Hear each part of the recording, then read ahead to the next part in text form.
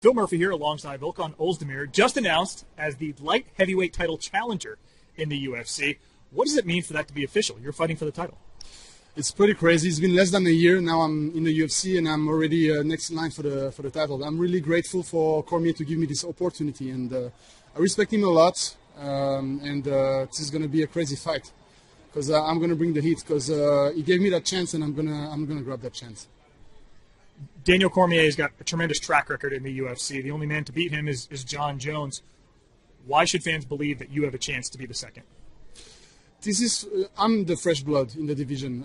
I've been here less than a year in the division. Nobody saw me before that, and I just kept winning. So I got this momentum. I got a huge knockout power, and I know how to fight really well. You know, now I know what to do against wrestlers like him. So it's going to be a great fight.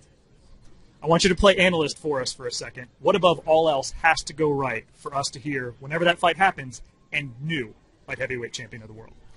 It's going to be a quick fight. It's going to be a really explosive fight. I'm gonna bring the heat really fast. I'm gonna bring a high tempo, and I'm gonna knock him out really fast in the first round.